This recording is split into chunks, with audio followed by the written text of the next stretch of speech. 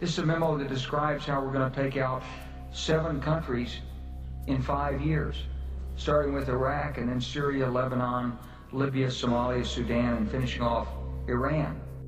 On April 6, 2017, on the 100-year anniversary of America's entry into World War I, Donald Trump launched airstrikes against the Syrian government in retaliation for a gas attack supposedly perpetrated by Assad.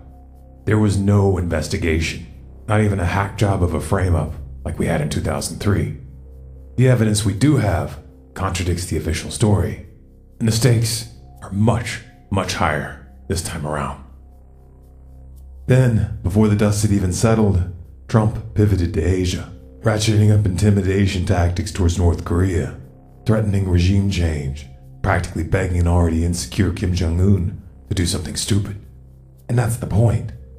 Provoke a response, and then play the victim. If he can't get it the old-fashioned way, he might just make one up. Trump cut a deal with the deep state. He signed on with the neoliberal neocon corporate alliance.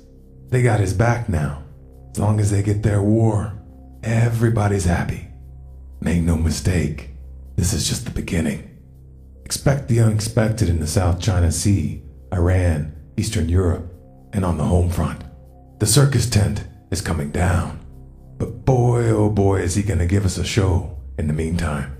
I think this is the most dangerous moment in American-Russian relations since the Cuban Missile Crisis in 1962. We're in a new and worse Cold War with Russia. There are 3 Cold War fronts fought with hot war. The Baltics, where NATO is building up, Ukraine, you all know that story, and Syria. The additional kind of stories coming out of Washington this past week that the United States is actually developing some plans for the killing of Kim or for deploying nuclear weapons inside of South Korea, that would lead to an escalation of tension that could lead to accidental nuclear war on the Korean Peninsula. Trump isn't just flirting with World War III, he's inviting it. And he wants everyone to know that he's crazy enough to pull the trigger. Thinks it'll help him twist some arms. Thinks he can force the big boys to negotiate. This isn't a real estate deal, and that's not an ace he's got up his sleeve. The powers that be want to tip the game board, rewrite history, start again. They think you're too dumbed down, too distracted to see past their pseudo-emotional platitudes and actually look at the evidence. It would be completely illogical for Assad to use chemical weapons at this stage of the conflict. The Syrian army was winning with conventional means, and Russia had their back. That gave them an extremely strong position going into negotiations.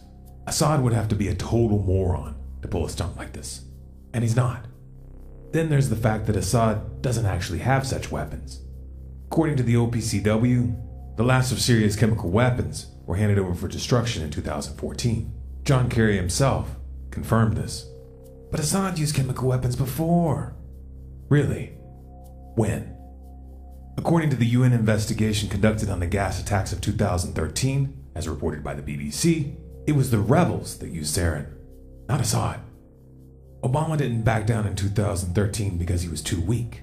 He backed down because US-backed rebels got caught red-handed, and we the people refused to let them get away with it. You activated in 2013 against these airstrikes. You flooded the phone lines as Congress approached the vote. You didn't ask nicely. You made it clear that we knew their names and addresses, and that we would hold them personally accountable for the consequences. Funny thing, they canceled the vote, and humanity temporarily stepped away from the abyss. Trump himself spoke out against the airstrikes at that time. He demanded a formal declaration of war by Congress. Otherwise, it would be unconstitutional. He pointed out just how stupid and destructive such a decision would be. Pointed out how this would just strengthen the jihadists, create more refugees, destabilize the region.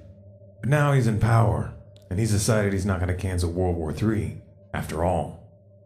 Mr. Trump is a liar, a hypocrite, and a fool. He is turning the US military into Al-Qaeda's air force. He's playing chicken with humanity's future. He's rolling dice with the inhabitability of the planet. And this insanity is bipartisan. The neoliberal neocon corporate alliance has come out of the closet. and a disgusting show of warmongering solidarity. They think you're too stupid, too distracted, too weak to do anything about it.